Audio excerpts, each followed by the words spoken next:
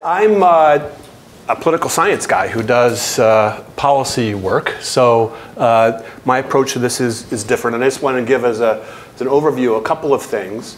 One is that the modeling analysis that was presented before the break suggests enormous potential for carbon mitigation in the forests at costs that are cost effective. But that is based on an assumption that that's feasible. And that's somehow the policies and practices need to change dramatically in a way that's feasible, credible, and legitimate. And we haven't done that sort of analysis yet. We're really just beginning that. And I also want to know, I've been studying forest policy in British Columbia for a couple of decades now, and one of the things that we talk about is the relationship between broad public values and public policies in the way we manage our forests. And values in society change. In the 1970s and 80s, we had a huge shift in British Columbia away from values about production only to ones that took into account environmental values more seriously. We're now experiencing another fundamental change, and that's towards the relative importance of carbon and climate issues in the forest as part of that broader environmental envelope.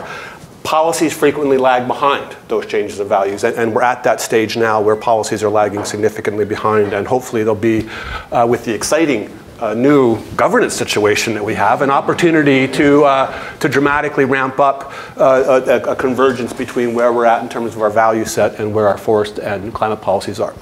We really do face some quite different kinds of choices about how to approach this policy-wise. We could continue to do what we're doing with some elaboration by relying on forest carbon offsets. That's the one at the bottom there. We could go out and spend money and invest it directly, take public money and invest it in the forest. Or we could change policies to require or incent these sorts of greenhouse gas reductions. And I'll give the examples of each of those. And starting with offsets, because that's really our contemporary framework. And what we do with each of these is we go through what the current status is, whether there's some kind of a gap there, and if so, what option exists to see if that could be filled. We have this requirement for carbon neutral government in our province that has provided a regular market for forest carbon offsets, but it's quite a small one. The new regulations have been put in place to provide for the LNG industry, GRCA, it's too long an acronym for anybody, but it would basically provide a significantly larger market for offsets if there's an LNG industry that emerges in the province, and if the way they choose to get their greenhouse gas reductions is to invest in other people's projects as opposed to doing it within their own site. We'll see if either of those things happen. So even if that does happen, though, there's still a limit on the size of the offset market, and one option that the province has is it could partner with other jurisdictions in Canada or North America or globally to be part of a larger cap and trade and offset system where we could have a much larger market for offsets.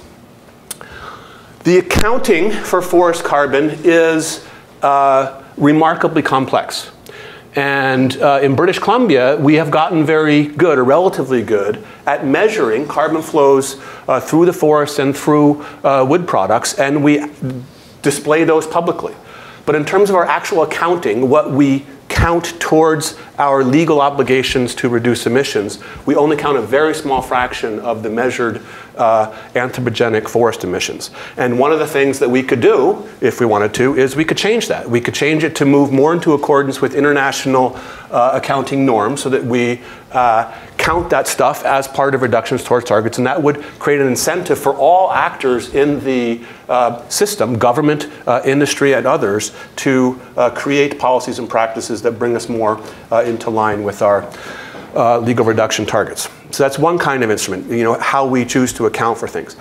We're famous for our carbon tax, a fiscal instrument, currently capped at $30 a ton. We all kind of know that's going to go up. Again, especially with our exciting new government arrangements. I shouldn't say exciting. I don't want to. It is exciting because it's so new and different and unconventional.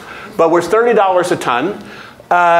It does not cover forest emissions. It covers fossil fuel emissions from logging trucks, but it doesn't cover emissions that come from all the sorts of things that you heard about before the break.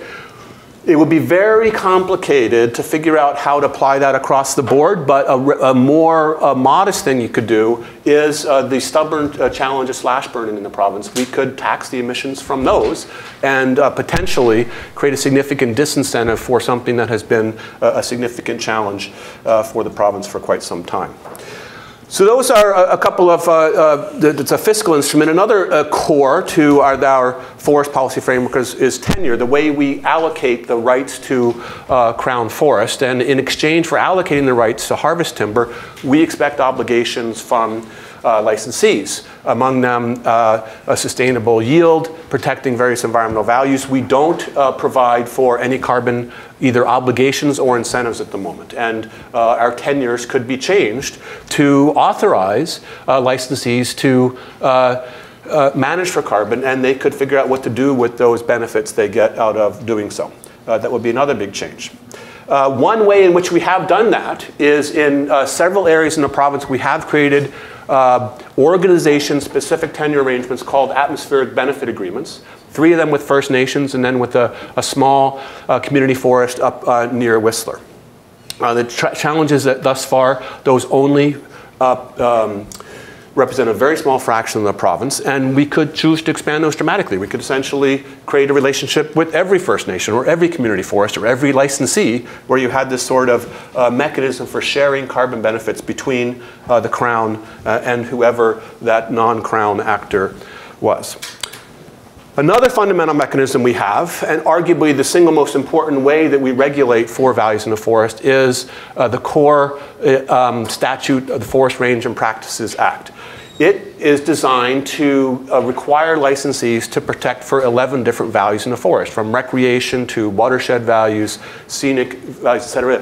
When it was written, carbon was not part of that construction of how we thought about forest values, and it was not included.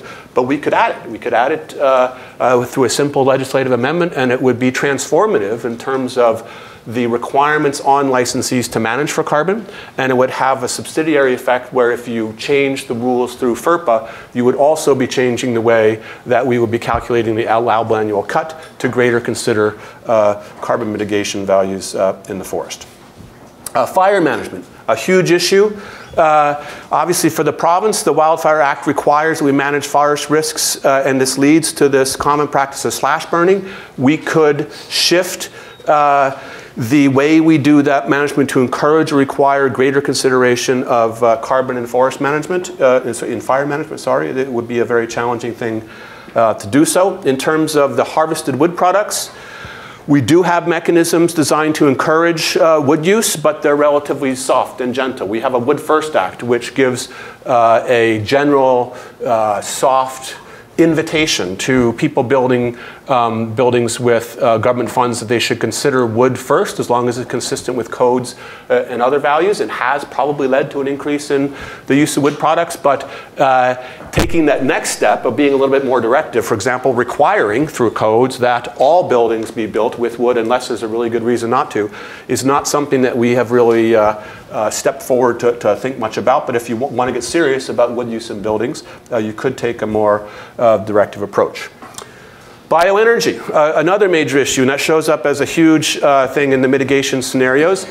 We currently have modest policies to encourage wood bioenergy use, including a couple of secondary tenures, but there is little direction provided in policy about the specific use of bioenergy, and we could, if we want to, provide for financial incentives or regulatory requirements for bioenergy use where it is a net contribution to greenhouse gas emission reductions.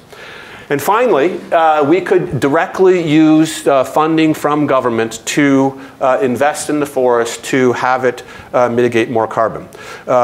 The Forest Carbon Initiative was announced as part of the Climate Leadership Plan back in the summer. More recently, the Premier announced $115 million to the Forest Enhancement Society in BC to help begin rehabilitating the forests, in part for this purpose of greenhouse gas mitigation. But there's not currently an operational plan that's been made public or a funding plan that's been made public that actually shows a way that the province could use that sort of strategy to meet the 12 million ton objective that it set for that in the climate leadership plan.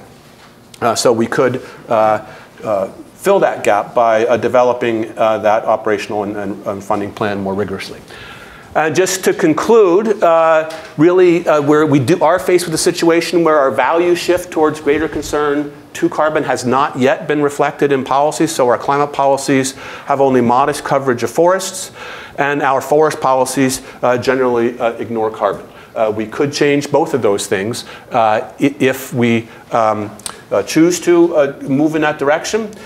For this part of the project, the next step is to gather more stakeholder input on what the options and issues are here, and then do a more elaborate policy analysis where we'll take a series of structured options and look at a set of criteria such as mitigation effectiveness, cost effectiveness, and administrative and political feasibility. Okay, so that's my contribution for now.